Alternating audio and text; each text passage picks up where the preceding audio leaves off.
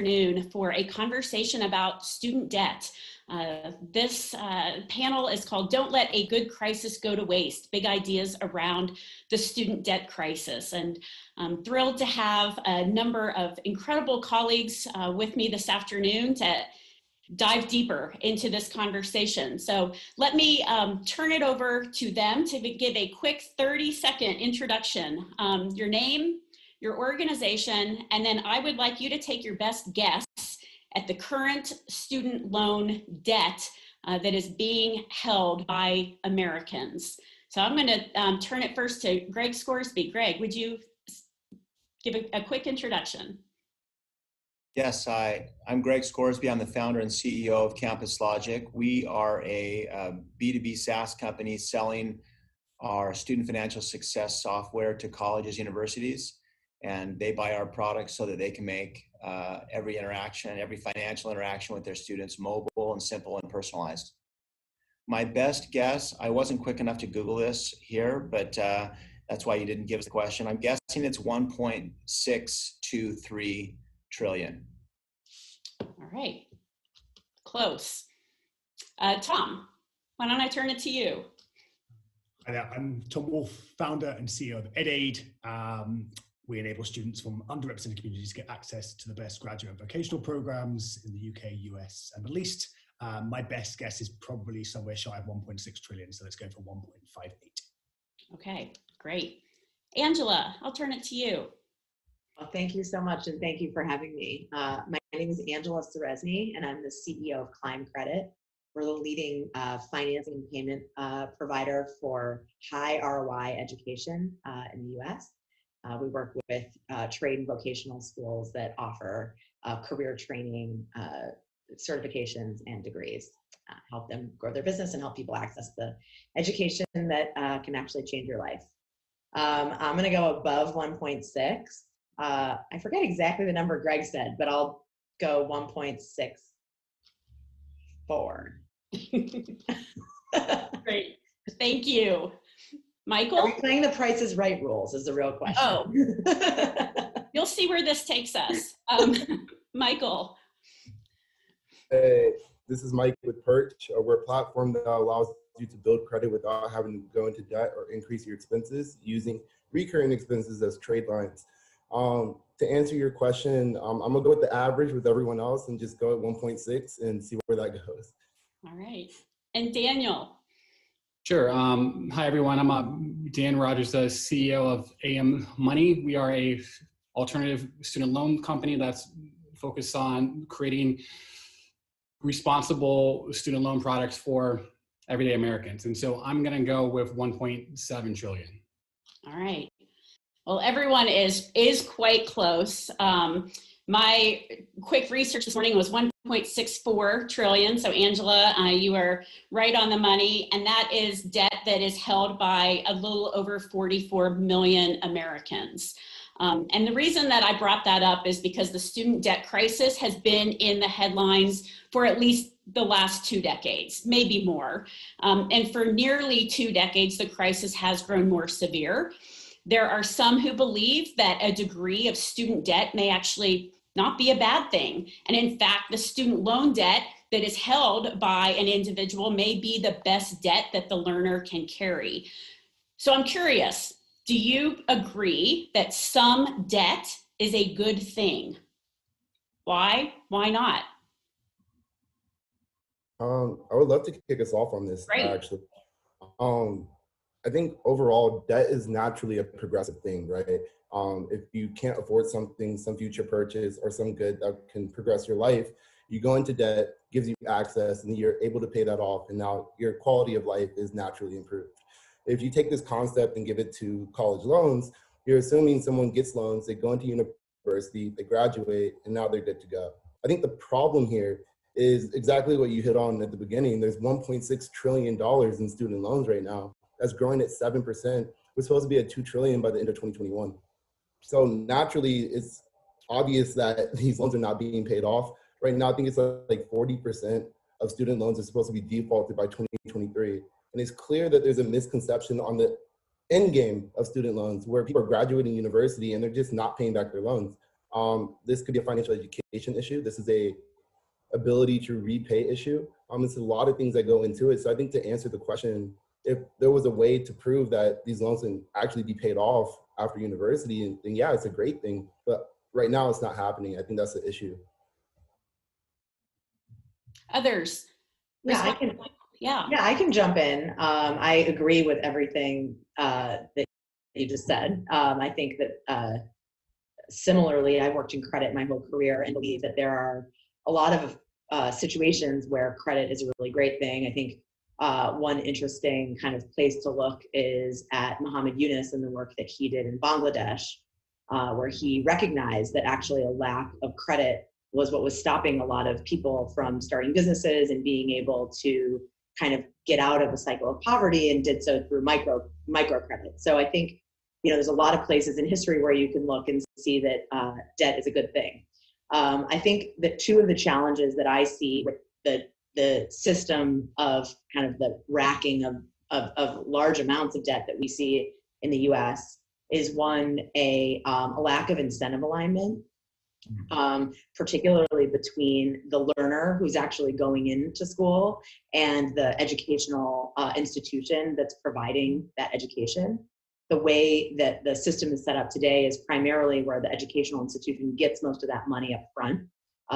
Essentially, when someone sits in their seat, there are some reasons why a school would not want huge default rates at their program, but for the most part, those aren't financial or like clear incentives that are drawn. And what we're seeing with the way Climb, we do our loan program, and then also through the kind of advent of ISAs and others, is that having the schools participate in some way alongside the students in the loan helps to keep the school sort of incentivized to want the loan to get paid off, and therefore want to deliver the outcomes, right, that someone should expect. And then the other thing is, I think that we don't have a lot of outcomes information for people. So I think a lot of people make decisions about going to school, which in some cases is a multi-$100,000 decision, without really understanding what the likely outcomes are on the other side, because that data is really hard to find. And if you're to do the math,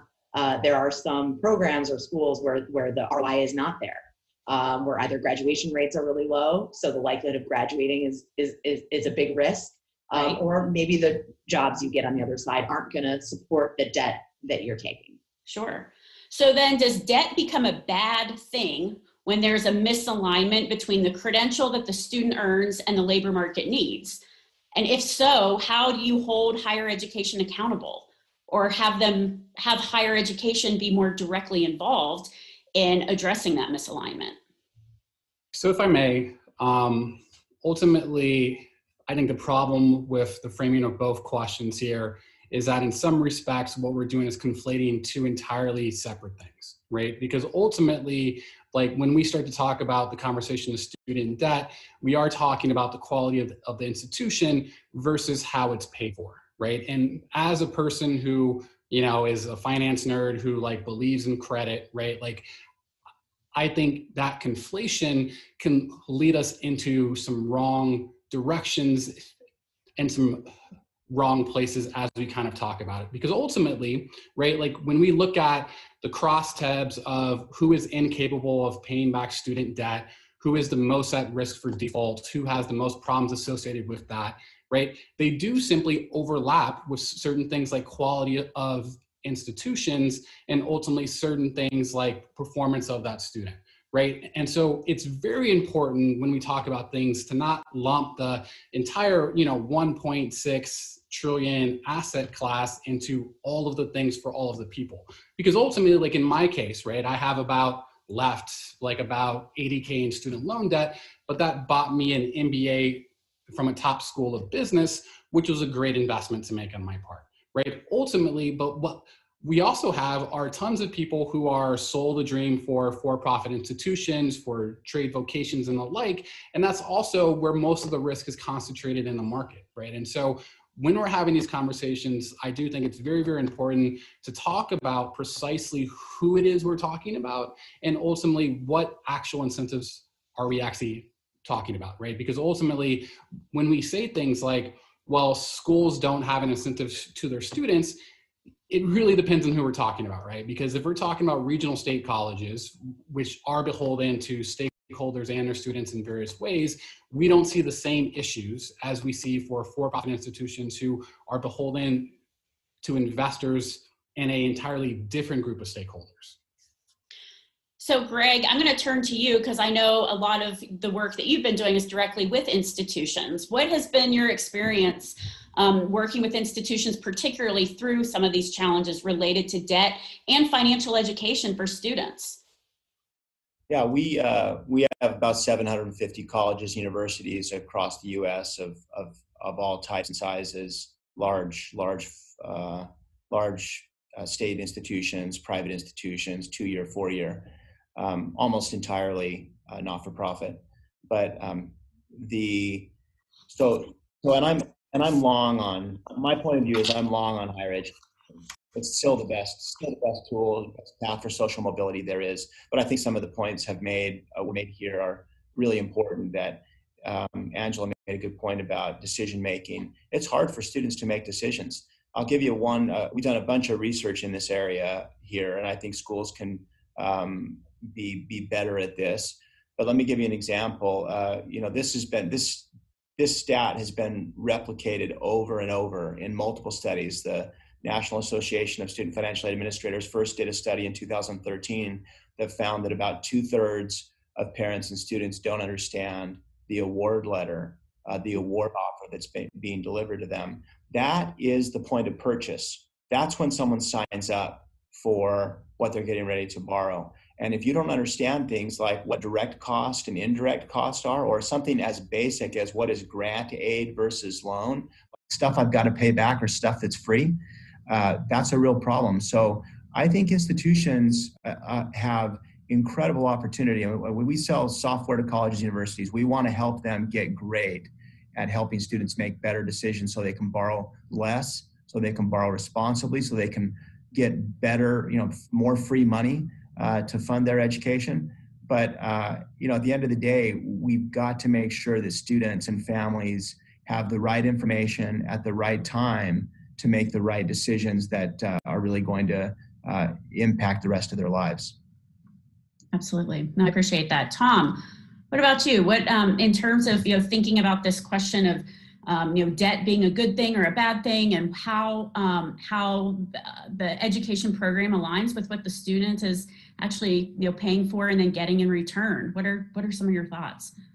Well, given that we have the remit here of big, bold solutions to big, bold problems, then I think we can be a little bit left field. I think there's probably 3 elements that we're not there at EdAid, but we definitely want to get to. And as we've touched upon here, the sector's so big. I mean, the majority of students studying this September are mature students, vocational learners. They're not all fresh 18-year-olds going into freshman year. So there's so many stakeholders we have to talk about. But fundamentally, there's probably 3 pillars that really excite us and touch upon probably what everyone's doing here and everyone in the world is looking for. And number 1 for us is about embedded financial services, so that universities are able to offer the fair, affordable finance to everybody at the point of decision, and that you demystify a lot of the noise and the misdirection and the obfuscation that comes from the range of options out there that are often designed to mislead, and so many students don't understand their Pell options or what the most affordable option is. So I think number 1 is around ensuring that all providers, regardless whether they're an ISA or that they are a traditional lender, are regulated, and that they provide information to students in a consistent manner. I think that's number 1, and the various tier kind of protections there. Number 2 is that we're fundamental believers, a bit like Andrew, that universities have to have a stake and share risk in the outcome with every student, and that actually US news rankings will not be the future indicator of the quality of the course, but actually the direct correlation between the performance of the institution and the outcome of the students will be the leading indicator of whether that course is viable and should be taken. And I think we're big proponents of that shared risk, shared reward model and deferred tuition. And the third is we really need to look at how do we start to build equitable models that third-party stakeholders, the employers, the state, the government, and quite frankly, consumer-led organizations can work together to help students pay down debt, either through loyalty programs, through employer contributions. So rather than making it personal about Ed8 per se is really looking at, number one, how do we drive embedded financial services to ensure fair, affordable access to everybody? Number two is ensuring that institutions share risk and outcomes. And then the third is ensuring that we all collectively use the financial services ecosystem and employer-led contributions to pay down that debt sooner. Sure. So that actually leads me to thinking about a cohort of students or learners, let's say learners, because I think what we're really talking about is lifelong learning. We're not just talking about a population of 18 to 22-year-olds. And so when you think about students who are actually in default on prior loans from a previous education experience, they're trying to get back into the higher education system. So they're already carrying some debt. This clearly presents some significant challenges in how to get them re-enrolled so they can finish either the credential that they started or perhaps pursue a course of study that's better aligned with what they want to do. What are some of your suggestions, particularly for this population with some college, no degree, and already carrying some debt? Let me, this is something I care a whole lot about. I think when we talk about student debt here, it's easy to focus on the macro number, which is really astronomical, like 1.64. Yeah. I'm a little bit competitive, so I'm disappointed that Angela beat me on the number here, but not really. You know, the problem we want to talk about is not so much debt. I mean, yes, that's a problem, but debt without degree is actually the culprit that is the real problem here. And so when you've got students at colleges, universities dropping out with relatively low dollar balances, I got a $500 balance at the end of fall semester and I can't figure out how to pay that. So because of that, the bursar's office blocks me from registering for new classes. So I can't actually get in spring semester and drop out. Sure. It would be better for the institution to just like write that off, right? It would, like write off that $500 and let's get the student back in school and keep them. So I think institutions can be a lot more thoughtful about data to keep students in school in the first place. So because debt without degree is what leads to default. The bulk of students that are in default actually owe less than $10,000, but they have no degree. And so that's the problem. It's not the guy that went to University of Chicago with $80,000 in debt and got this awesome MBA and is wicked smart, building a company here. That's not the problem with where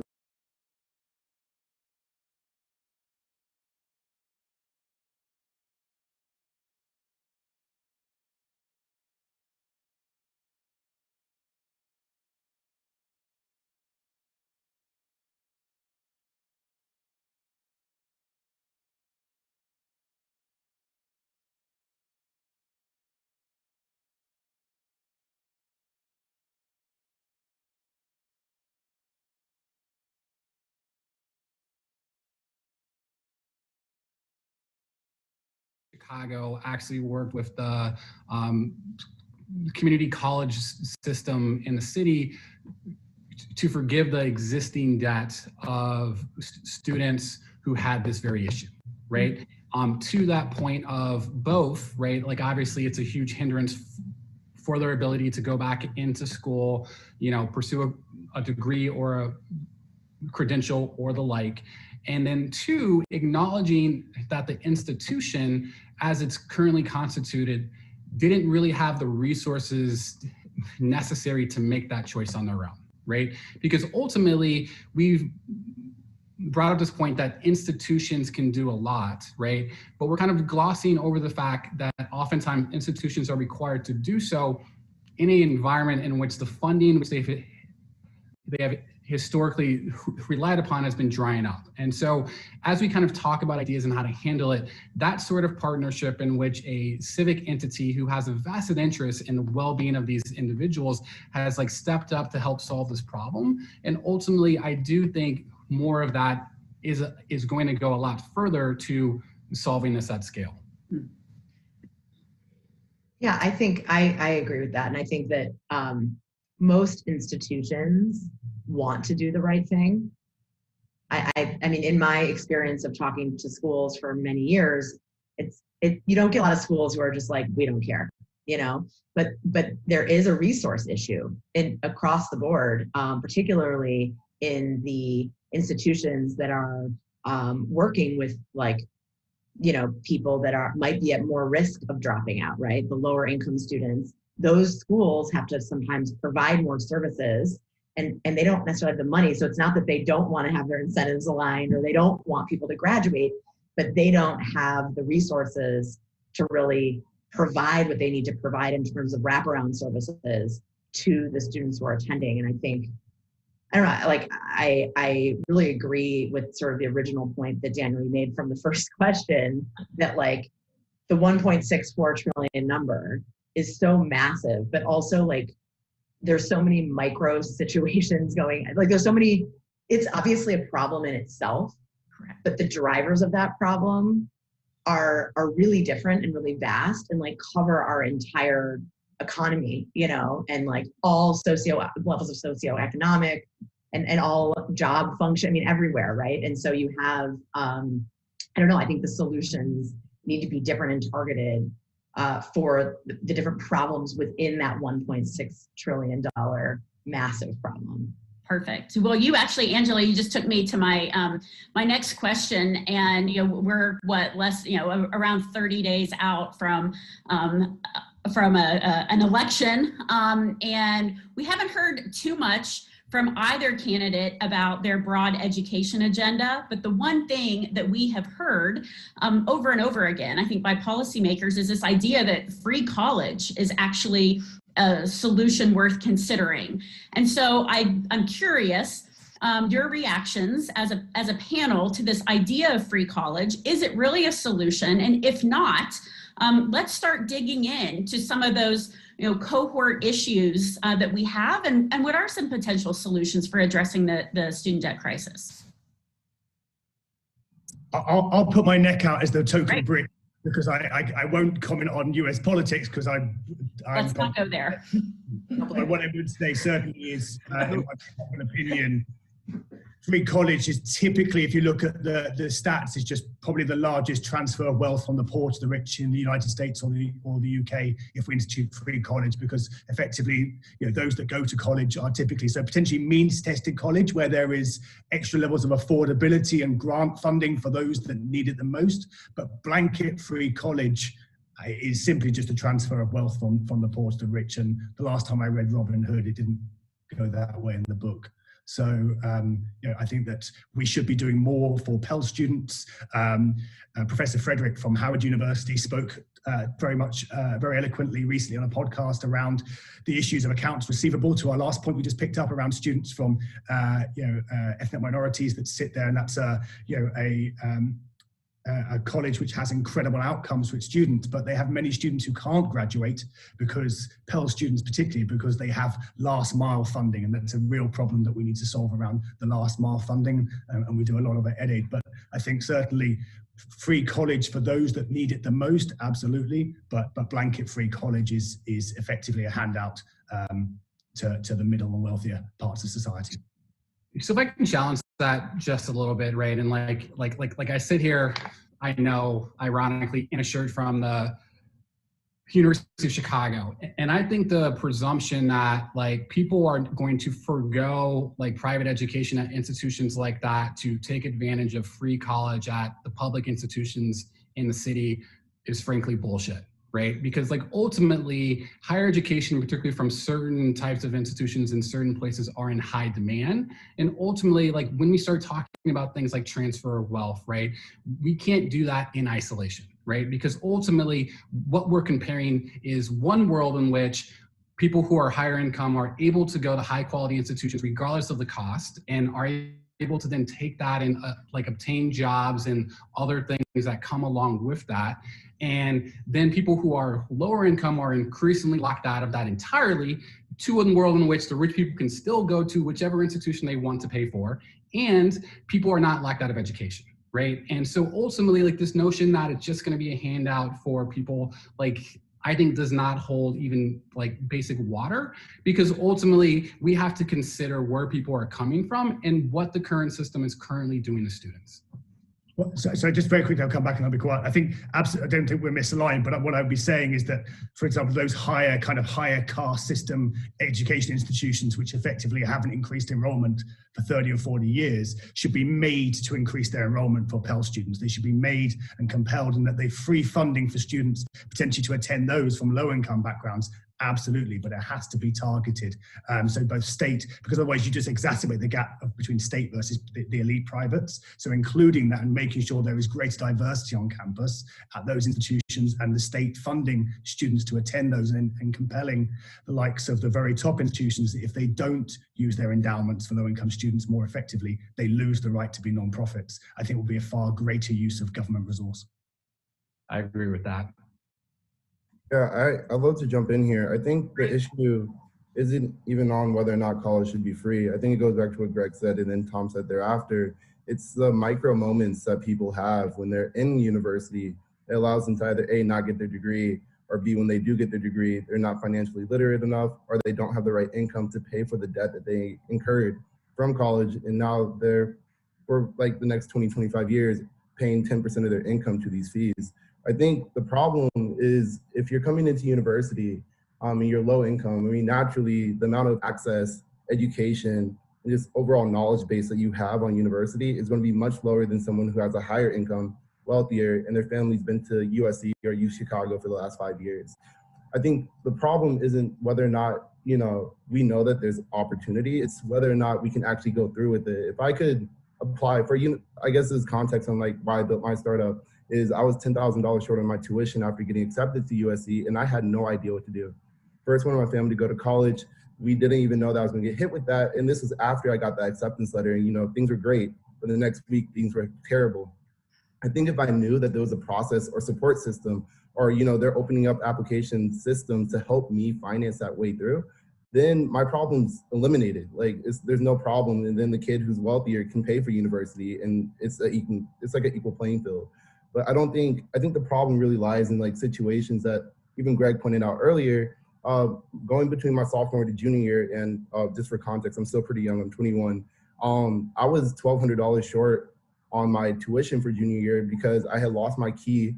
And also I had to pay for books, which I ended up putting on my card because of my USC cards, because I couldn't pay for it myself. That actually limited me, just like Gregg said, from actually applying to classes the next year. And until I could pay that debt off, I couldn't even sign up for any classes. I ended up paying it off about a week before university started, got into my classes then, and now I'm limited access. I think that's the true problem. It's not whether or not college is free or not. It's the micro moments that a student has that they need success with. Props to the guy launching an innovative company at 21. I love it. Yeah, it's very impressive. Awesome. A couple thoughts on this. I think we, like the free college conversation, like we said over and over, is way more nuanced than people realize. If you make the right decisions and you're a low income student, college is pretty cheap. If you can make the right decision. Look, my family's not low income. I have a son going to a community college right now. We paid $1,200 for his fall semester. That is freaking cheap. I mean, that is a good deal. And you look at what the total cost of education for him to make this decision, like go do that for a year and a half or so, and then transfer to a state institution. It's cheap. And if you're a Pell recipient, you can manage that for free. Now I get that's just part of the conversation. That's one segment. That doesn't mean everybody gets to go to University of Chicago or Harvard or Stanford, for free. But I think there are aspects that a lot of families aren't even aware of or don't realize that these options are available to them. The second point, though, is this is the taxpayer in me. This isn't the CEO of a software company speaking here. I think it's reasonable when you have non-market driven features, like a Pell Grant is a subsidy. It is a subsidy to higher education. A subsidized loan, a subsidized Stafford loan here is it's a non-market based loan. It's a need-based loan. It's a subsidy to higher education. I think it's reasonable to expect like some, for lack of a better word, and this might not be popular, but some price controls in certain situations if you've got subsidies. You see this in a number of other industries that receive subsidies, that there are effective price controls. So that might not be really popular to say, but if you're going to give more subsidies to higher education, you're not going to see asset prices of anything magically go down because you've given more subsidies. Like you see this in every market. More subsidies lift the price. So you have to have a way to create, if you're going to give more subsidies, which I'm actually for, let's double the amount of Pell Grants in this country. But I think you got to find a way. You can't let that translate into like a linear growth in tuition prices and effectively have people borrow more and more. Well, so and the other thing to add to that is the fixed units, right? So you have essentially unlimited money, and the schools have like the school sizes aren't growing, right? So like it is right now, the way the system is set up is a recipe for what we're seeing, which is the massive price increases, right? Like the schools we keep naming, I went to University of Michigan, so I'll put them on the list too. I was in state, which was good. But in any case, like I look at how much it costs to go there. I went there in 2000. I look at the cost that it would be now, even for in-state, and it's like it's at least double, if not 2.5. And that's because they're not taking more people either, right? And so you have like a really funky recipe for a lot of bad things to happen. And so I don't know about free college. I kind of agree with everyone's point of view on that, but I do think we need to change something. Like we can't. That might not be the answer, but it's got to be something else, because otherwise the system we have is going to keep going in the direction it's going. So let me raise an idea, and I know there are, I think 10 different sessions over the course of this meeting that touch on innovative finance in some way. And there is a trend around, and some of you have even mentioned it here today, this notion of an income share agreement. I'm curious to get the reaction from those of you on this panel about ISAs, their future, particularly in a weaker economic environment where fewer jobs sort of might weaken the ISA economics for those who are actually issuing those contracts. Yeah, so I guess I can wait out here and say absolutely not. A part of it is that I do think I have to reject the premise a little bit that like the current systems that we have in some form or fashion are functioning as they are intended, particularly for low-income students. And Michael, I apologize in advance. I hate to make this a competition of sorts, but like you've heard this story from me before, is that when I was 21, I was actually a sergeant in the U.S. Army deployed to Iraq, taking online courses in between missions, right? And that's how I spent my sophomore year of college. And certainly I made it through and was able to get to certain institutions, but I also graduated from college at 25 years old. And like the opportunity cost associated with doing so was massive, right? And so when we start to talk about instruments like income share agreements, right? Like what we're implicitly doing is forcing people to take a product which can capitalize on their upside simply because of the circumstances that we've put them into. And ultimately, like I would argue, right, that like the choice to do so is a choice that we make on multiple institutional levels, right? Because like I don't take it as like a fact that free college is not a good idea. In fact, like I would argue it's the most sensible idea that we have because we pay for it one way or another, right? Like if we would like to talk about like the brass tacks of the situation, when I was in the military, I made about $15,000 per year, right? On the day I graduated from college at 25, I was making $85,000 a year at the U.S. State Department, right? It's very easy to calculate the associated income tax, property taxes that came from my home, and ultimately like the other things which society did not have to pay for, from like my healthcare to like, social support services if I would have had to drop out of college, like because of money. And then also the fact that like I could have started a company like Michael at 21 versus 35. Right. And so ultimately we have to incorporate all these things, and we have to really think about like, what are the implications of what we're saying? And we talk about ISAs, right? Is that we're saying the onus is purely on the individual right, to overcome their circumstances, and we're going to charge them more for doing so, right? I don't agree with that. I don't agree with the premise. And ultimately, I think doing so, like, will have large second order effects, like not just on the individuals, but us as a society. Other reactions, because I might, even as the moderator, just push back a little bit on the notion that the student is then carrying all that risk. I would say in the current environment, particularly in the loan program, the student is bearing a significant amount of the risk. So I'd be interested to tease that out a little bit further with the panel. I mean, it really, Alison's jump in. You know, we've been in the space for about 5 years. We're pro income contingent payment. The UK system is built on income contingent payment. We're perhaps, and to Daniel's point, the problem is that there is no ISA construct. There's no legal construct for it. There's no consumer protection. There's very little consumer protection. And so what you get is some very good actors in the space that are trying to be progressive. They're trying to offer effectively 1x ISA, so you never pay more than a student who could pay up front. It's income contingent. There's a hurdle. So there are some good progressive elements of income contingent payment.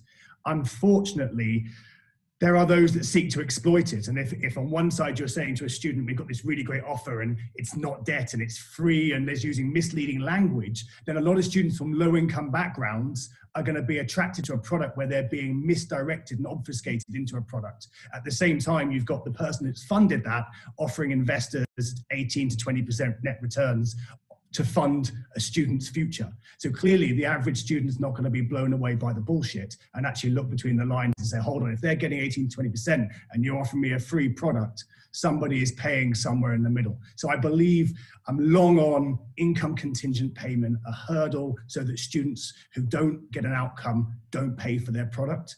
But we need to make sure that the school really is on the hook and it's not effectively a hedge fund that's just running that money up front and the school doesn't really have. And there's an argument that school will go out of business, but that's a lagging indicator. That's 5, 7, 8, 10 years down the line. Really, if the school holds that risk, we have a much tighter feedback loop. So big on the concept, but the delivery at the moment needs a little bit more oversight and a broader application to really test to see if it's a positive force for good. Details matter, for sure. Well said. I'm not in the income share agreement business. So I think both Dan and Tom made really good points on that.